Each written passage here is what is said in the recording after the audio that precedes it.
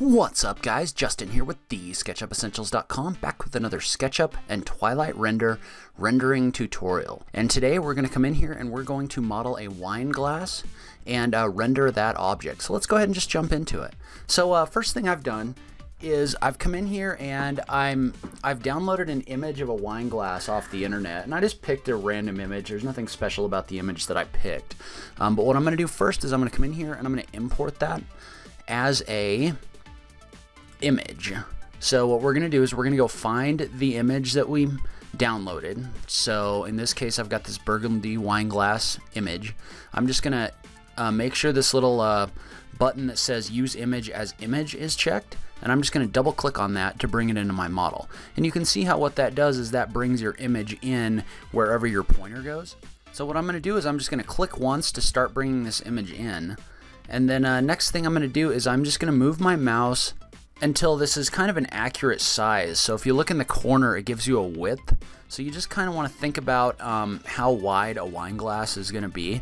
In this case, I'm just going to go with 6 inches for right now. And I'm actually going to go ahead and rotate this image so that it's kind of standing up on my axes, and that's just kind of a personal preference thing. I just prefer for things to be standing up when I work on them.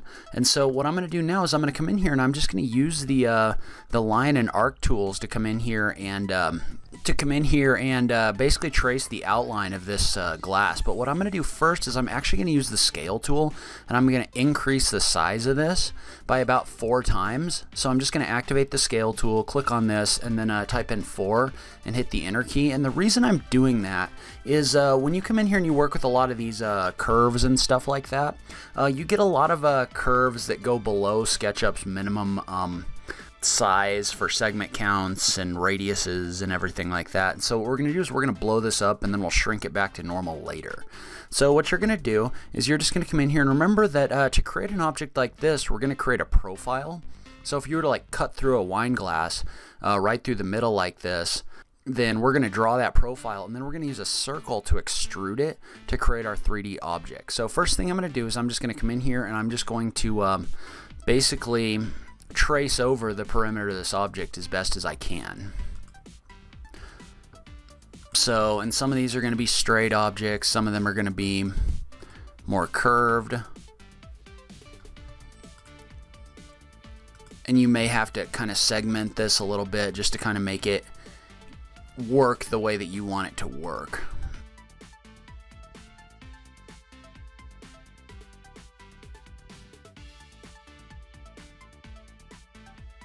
So what we're going to do is we're going to come in here and we're going to use the offset tool to just kind of offset the outside of this shape. And so in this case, I'm just going to pick kind of a good profile in here for this. And then I'm just going to kind of finish the shape off just by drawing a little half circle at the top here, just like this. Not even a half circle, but just enough to give this kind of a lip. You know, and then the other thing that you're going to do, because remember we're just kind of drawing this perimeter piece right here, and then what we'll do is we'll come in and we'll kind of close this off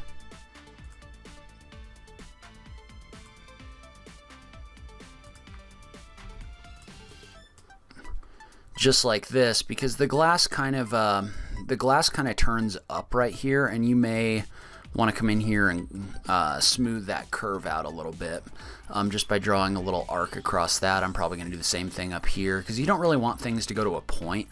You want this to kind of be nice and curved is what you want it to be. But you can see how what I've done is I've basically drawn the profile of my glass.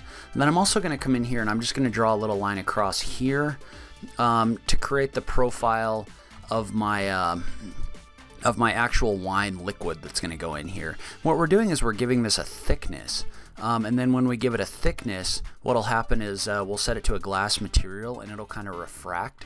So next thing you're going to do is you're just going to come in here, and actually I'm going to go ahead and group this piece, and then I'll group these other pieces as well. So, and then the other thing we're going to want to do is, if you look at the way liquid works, if you look at the way liquid works in a container, what it does is there's actually a piece on the perimeter, just like this, that actually that actually comes in here and it kind of stands up above the rest of the liquid. So you want to make sure you model that as well. And I'm actually going to go ahead and explode this object that I created. I'll erase this line and then I'll regroup it. And the reason I'm regrouping this is to keep these two materials separate. You may not have to do that, but that's the way that I'm going to come in here and do this. And so what you've got is you've got your two pieces in here, right? You've got your wine glass, and then you've got your actual wine material. And so what we're going to do is we're going to come in here and we're going to draw a circle at the top of this, just like this. And you're going to want to make sure that this circle has a lot of different sides in it, because you want this to be a pretty high polygon image. Because if you don't, then it's going to look kind of blocky when you render it. And so what you want to do is you want to come in here and you want to create a circle with 96 sides off the top right here, so that this, basically what that means is when it extrudes this in a circle, it's going to create 96 little segments of this profile in here. And so we're just making sure that that's really smooth. So I'm just going to draw a 96 sided circle, and then I'll select this circle like this, activate the follow me tool, and I'll extrude this in a circle. And this may take a little while on slower computers. Alright, so perfect. So once you've done this, you can come in here and you can erase back out your circle. So you can come in here and you can hide your wine glass for a second. And then you're actually going to come in here and you're going to do the same thing with your wine inside your object. So create a 96 sided circle, select it, then use the follow me tool to extrude this in a circle as well. So, and you can see what that did is that kind of created this with a whole bunch of different lines, and that's probably due to the way that I drew it, but it's going to be okay. So I'm going to come in here and I'm going to reverse these faces just so that the correct side is facing out. And then I'm going to come in here and I'm going to erase this circle just like this. So now what we're going to do is we're going to go ahead and hide our image in here, and you can erase out these extra lines. You don't really need those anymore.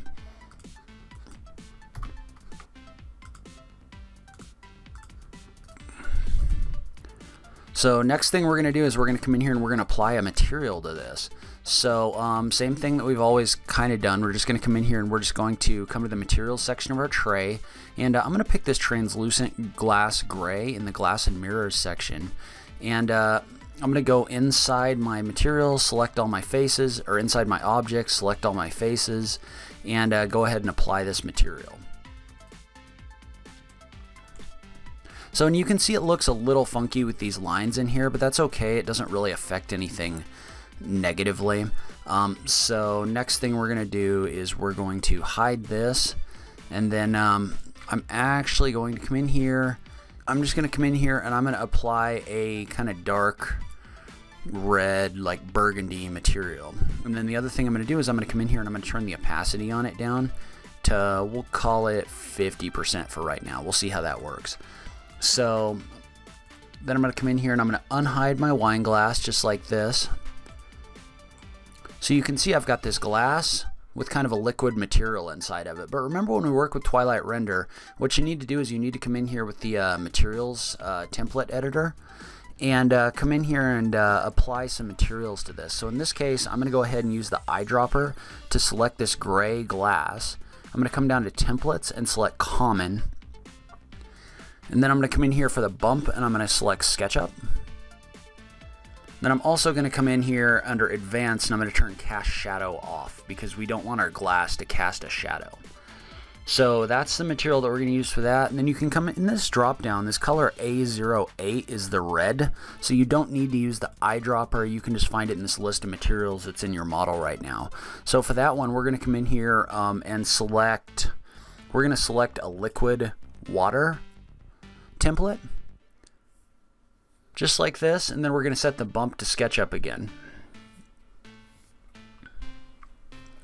And then we're going to go ahead and do a test render.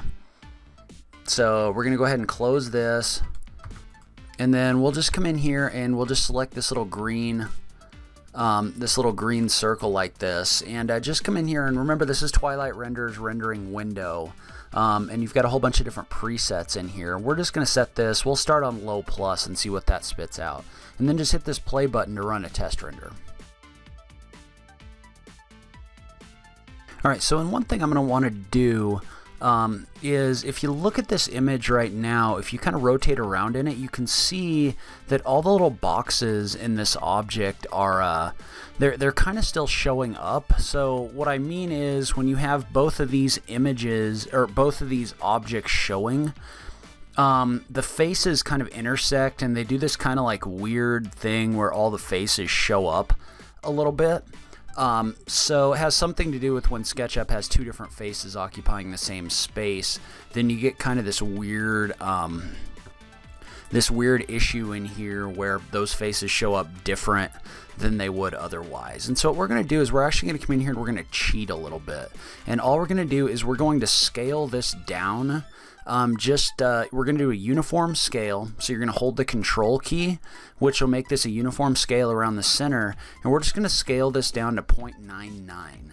So just enough that your faces don't intersect anymore. So now if I come in here and I unhide this and I spin this around, you can see how I'm not getting that weird face issue in here anymore. So you've got your material in here, but then you don't have the backside of these faces kind of creating that distortion in your background. So, and this is exactly why we run test renders, because then we can see that in our image. So if I run another test image on low plus, what this is going to do now is my liquid's going to look a lot more realistic and a lot less like pixelated and funky and stuff like that. You can see how this looks a lot smoother in here now. So that's kind of what we're going for. And so now what we're going to do is we're going to come in here, and if you remember in the past, what we've done is we've changed our environment. So right now SketchUp is treating this object like it's an object that's sitting outside, and it's lighting it with the physical sky. And so what we're going to do is we're going to come in here and we're going to adjust our environment. And what we're gonna do is we're gonna use a spherical sky, and a spherical sky is basically an image file that you can download in order to make the lighting look more like interior lighting or something like that. So instead of this lighting this with the sky color, it's going to light it with that image. And so what you're going to do is you're going to visit a website called Kirkathea, and I basically end up linking to this just about every week. But you're going to visit kirkathea.net, so Kerkythea, and you're going to go to the section labeled Downloads, and you're going to go to the Resources section. And what you're going to download is you're going to download this object this file called Studio Light by Rayman, and that'll come down as a zip file. And so what you're going to have to do is you're going to have to download it, and then you're going to have to save it into a file where you can find it. And I have a folder in my SketchUp drive where I keep all of my HDR skies and lights and stuff like that. But you're going to want to download that. And then once you've downloaded that, you're going to go to this background image drop down. You're going to hit select, and you're going to click this little folder. You're going to go find that file. So it's going to look like this. It's going to be the Studio Light by Rayman. And there's going to be several different options in here for this. And we're going to go with the boxlight.hdr, so the first object in here. So what this is going to do is you can see now how this little preview here shows that little box image just like this. So basically it has this light that's reflecting off of the top of this shiny object right here. And so now what that's going to do is when we come in here and we render this object, so if I run a test render just like this on low, it's going to look different. It's going to look a lot more realistic. So the background's going to be kind of darker, but you're going to be able to see when you come in here that your glass looks a lot more realistic. And if I bump up the exposure on this, you may be able to see it a little bit better, but you can see how the liquid's reflecting better, the glass is reflecting better, all that different kind of stuff. And so now we've kind of got this glass working the way that we want it to work. It still doesn't show up very well, but we're going to mess around with that in a minute. But next thing we're going to do is we're going to come in here and we're actually just going to draw a flat surface below this. And before that, I'm going to go ahead and save a copy of my model just in case something goes wrong so that I don't lose all the work that I've already done. All right, so now that we've got our glass kind of looking the way that we want, what we're going to do is we're just going to come in here and we're going to add kind of a base to this, and we're just going to do what we did before, where we just kind of create like a wood veneer base in here. So you're just going to create kind of a rectangle shape, and then you're just going to come in here and you're going to apply, you're going to go to the materials section, look under wood, and just select wood veneer 1 and kind of take a look at it. If it comes in here and it looks all big and everything like this, you may need to come in here and edit the size. So I'm actually going to make this 6 inches. And basically you're just telling it how often to repeat this texture. So if it looks too big or too blown up, just come in here and edit these until you like the way that those look. And so once you do that, you're just going to come in here, you're going to use your material editor to basically apply a you're basically going to apply another template to this. So you're just going to go to template, wood, and you're just going to give it like a gloss texture. Go ahead and set the bump to SketchUp. Just like this. Then once you've given it a gloss texture, come in here and do kind of a medium. We'll just do one more test render is all we're going to do. And just see if we like the way that it looks.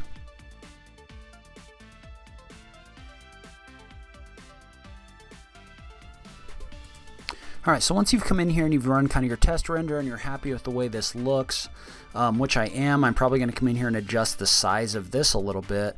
But otherwise, once you've done that, then you can just run this on your preset number 9 or number 10, the interior progressive render, and just let it run for a while. So first thing I'm going to do is I'm going to come in here, I'm just going to adjust the size of this.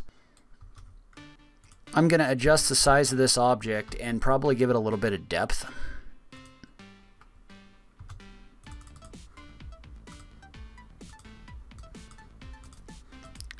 So that this looks like it's kind of sitting on a wood table type piece. So I'm going to adjust the depth of that a little bit. Just kind of setting up my scene just like this. I want to have my glass kind of off to the side a little bit, so I may run this out a little further.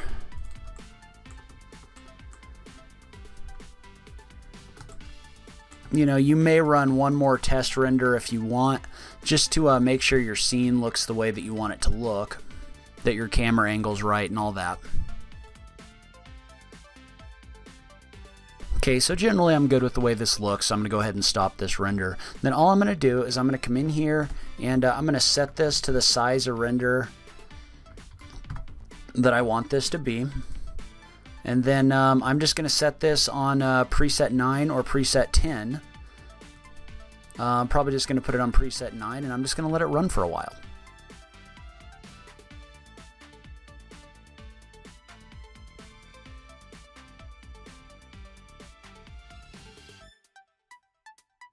Alright, so now you can come in here and you can save a copy of this image by clicking Save a Copy right here.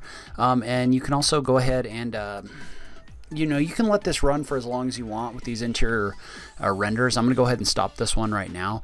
But I'm going to go ahead and wrap this video up right here. I'm not super happy with the way that some of this stuff in here turned out, but this video is getting a little bit long. So I would just say that probably you need to just come in here and play with this a little bit and play around with getting the look that you like. You know, one of the things about working with rendering is you do have to kind of trial and error things a little bit in order to get what you want. So anyway, hopefully these are principles that you can kind of apply to what you're doing. So anyway, go ahead and leave a comment below. Let me know what you thought. Did you like this? Is there something you would like to see me do differently? I just love having that SketchUp conversation with you guys. If you like this video, please remember to click that like button down below. If you're new around here, remember to click that subscribe button for new SketchUp content every week. If you really like what I'm doing in this channel, please consider supporting me on Patreon. Every little bit helps, even if it's only $1 a month, so that I can just keep bringing you great SketchUp content. But in any case, thank you so much for taking the time to watch this, and I will catch you in the next video. Thanks, guys.